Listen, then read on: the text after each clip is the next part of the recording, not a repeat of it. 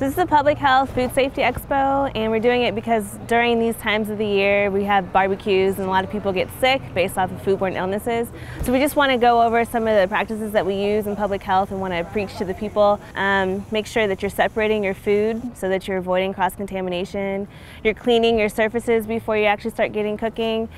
Chilling your foods properly, so whenever you have something hot, it should be chilled within 2 hours to a proper food temperature, which is 40 degrees or below. And then cooking, making sure that we're cooking the food to the proper internal temperatures. Over here we have Sergeant Hollibar and Sergeant Gray. They're on the grill. They're teaching people how to properly take internal temperatures of meat. So they're doing hot dogs and hamburgers today. Our main job is to educate the community so that we can avoid illnesses. And that's what we do. We like to educate to prevent future things from happening. We just want people to realize that if you don't know what the proper food temperature is for your meats, then most likely you're going to get some sort of contamination or foodborne illness.